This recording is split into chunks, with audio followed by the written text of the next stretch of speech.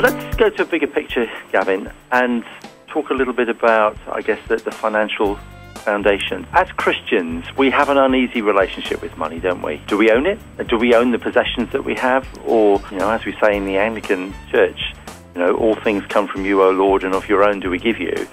If they come from God, they're His, not ours. Exactly. It's a fundamental question, and I'm not sure if you've heard of people referring to the 3 M's before, but 3 of the biggest decisions we make in our life: our master, who we're going to serve, our money, or how we're going, what's our vocation, how we're going to generate income, and our mate, who we're going to marry, or are we going to marry. So they're the 3 big sort of life decisions. But then another question to ask is, what are our big questions when it relates to our finances? And I believe they boil down to probably 3 big questions. And the first one is that ownership issue that you just mentioned there, Alan. The other question is about debt and how we use debt, and whether we use it, how much we use it. And then the final question is really about giving. What's our approach to giving? Do we give it all? Do we give a certain amount? Are we flexible in what we give?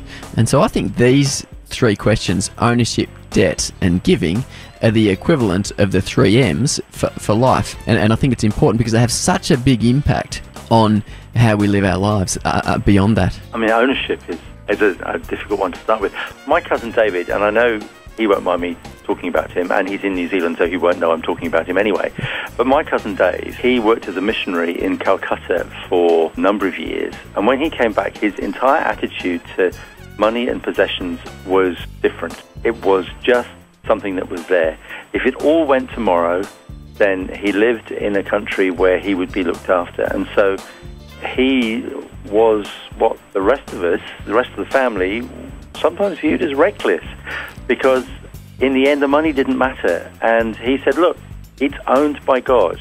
I'm going to do these things that I want to do because this is what I think God wants me to do, and He'll make it work. I mean, that's a very relaxed attitude to it, but the rest of us all held our hands up in horror.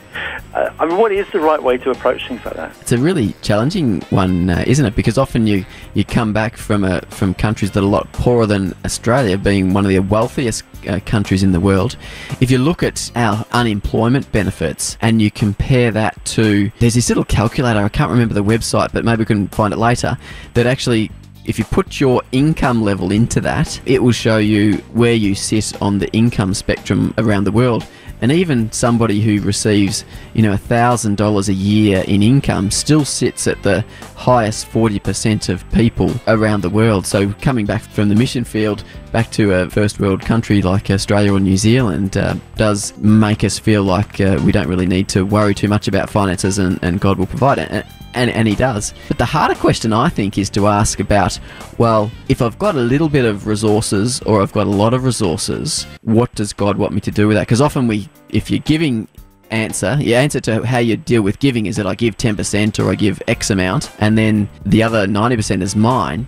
I think the bigger question is, rather than saying that other 90% or whatever percentage it is mine, I think the bigger question is, and it's the same question for your cousin Dave as it is for you and for me, or for the billionaire down the road, what does God want me to do with that other 90%? And I think that's the key thing around ownership. It's not about, I own this and I can just choose to do what I want, but with every single purchase, it could almost be a spiritual decision. What does God want me to do with this particular resource? And I think that's the key about ownership. You're handing over every single possession, bank account, you're handing it all over to Him and saying, this is yours. I'm just a manager of it. I'm a steward of it at the moment.